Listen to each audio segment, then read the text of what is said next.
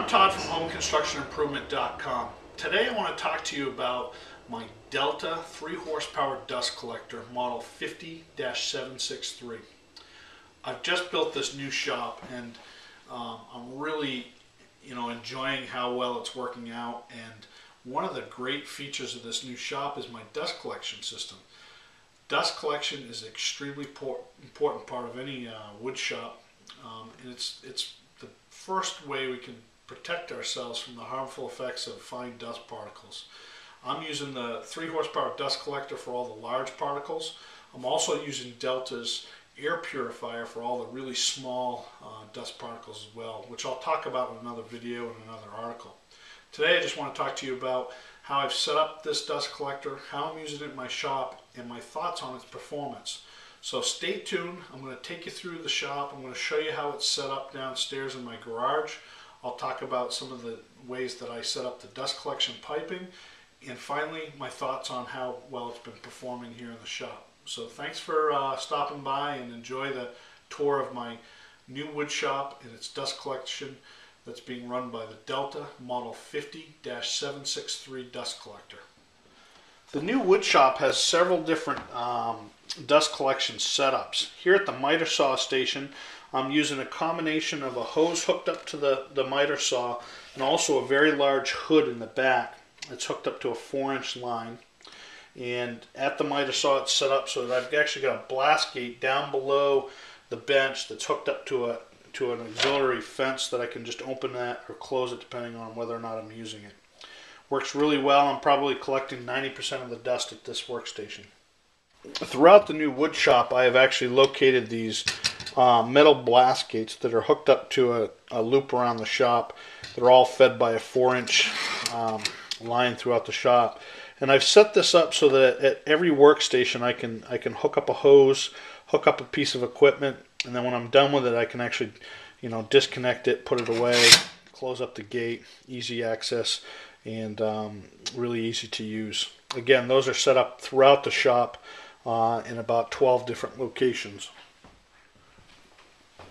Here's an example of one of those dust ports that I've set up. This is actually set up right now with one of Rockler's Quick Connects so that I can hook this up to a hose. Right now it's hooked up for doing sweeping, and again I can just open the gate, use it, close the gate. I could actually remove this quick coupling and attach it to another device. Just one more feature on how I've set up the shop for multiple uses with the dust collection. Okay, so now I'm down in the garage at the dust collector. You can see, I'm kind of walking around the backside of my pickup truck at the moment, but you can see the dust collection is set up to a flexible 6-inch hose. That hose runs up, and that hose, by the way, is just so that I can pull out the dust collector, roll it around, and clean behind it. Then it goes up to a solid 6-inch PVC main trunk line, and here I'm using SDR 35 sewer capacity PVC line, and it goes up, basically it tees off to one side of the shop. You can see that T runs up. That converts to a 4-inch line that runs down one side of the shop. Come over here, tees off to another 6-inch line that goes back through the center of the shop to pick up the table saw. And then lastly, I run over to the other side of the shop with another 4-inch line that runs down the length of the shop. All of this piping, I worked pretty closely with Delta, and they actually gave me some pointers on sizing. It basically verified the sizing that I had come up with based on my machinery. And there are a lot of online resources that tell you how to size the different ducts based on the machines and also the horsepower of the dust collector. And that right there is basically my dust collection ducting for this shop. Okay, so here's my Delta 3 horsepower dust collector. It's down in the garage, as I said earlier, and it's a 2-bag system. The large chips fall down into these lower plastic bags. They sell more bags, so you just, when you're all done, disconnect it, wrap up the bag, and you can dispose of them. Up top, we've got the small particle filters, and I've set this thing up so that it's hooked up to a custom 6-inch main trunk line. Now the original dust collector comes with a port on top that you can basically hook up 4 4-inch hoses to. Because my shop is upstairs, I actually wanted a large trunk line running up there, so I modified it. Kids from a local trade school made, welded up this custom reducer for me. I've got a flexible hose hooked up, and then a main 6-inch PVC trunk line running to the shop. I'll talk about PVC versus metal and all that jazz in another article. Tons of controversy on it. I have my own opinions after doing a lot of research, so I'll share that with you. But right now I want to talk to you about this dust collector. This thing is amazing. It has so much power. It takes care of all my needs, and I think it all starts with the design. The folks, like I said earlier, at Delta were a big help, making sure that I had enough static pressure, enough velocity, and everything designed properly so that we could take care of the dust that we're generating with the different shop pieces of equipment that we have. So, it runs on 220 volt. I'm running a single phase. You can get them in 3-phase.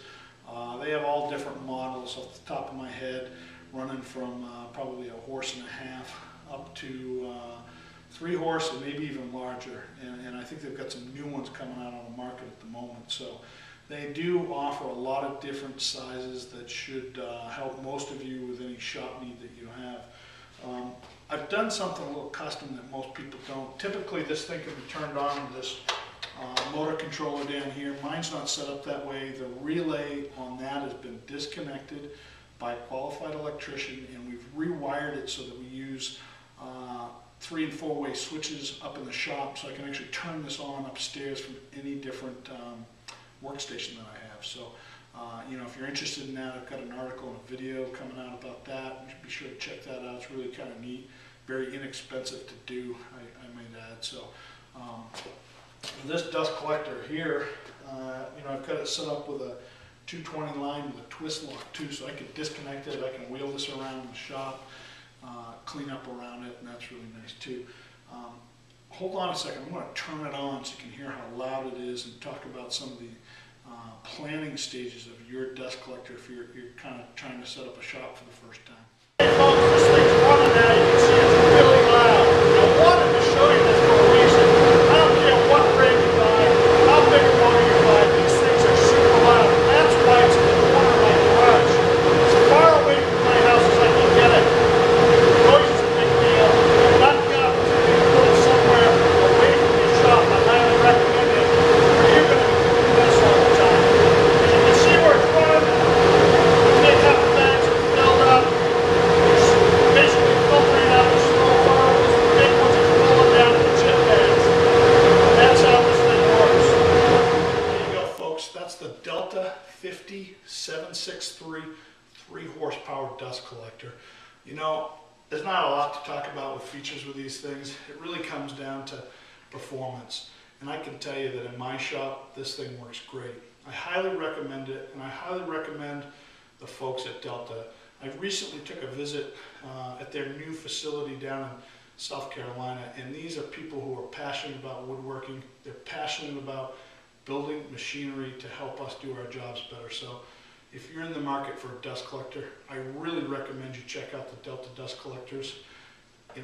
Especially if you're setting up a big shop like this, you won't be disappointed. I'm Todd from HomeConstructionImprovement.com.